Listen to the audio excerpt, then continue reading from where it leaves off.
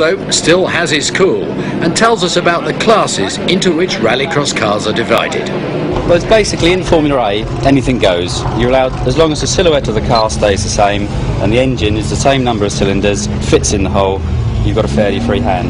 We've gone the turbocharged four-wheel drive route. We've got a basic Manta 400 engine with a very large turbocharger off of one of the BMW Formula 1 cars.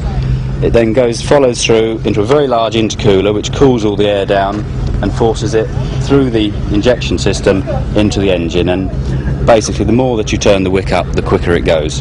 There's variations of this, but basically that is how a turbocharged engine works.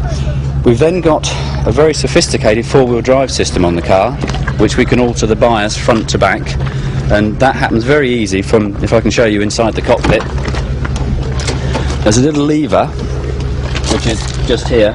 When you push it forward you have 50% four-wheel drive on the front, and when you pull it back you have 25% four-wheel drive.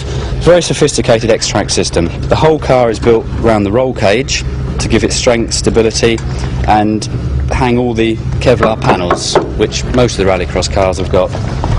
The back of the cars are all fairly simple.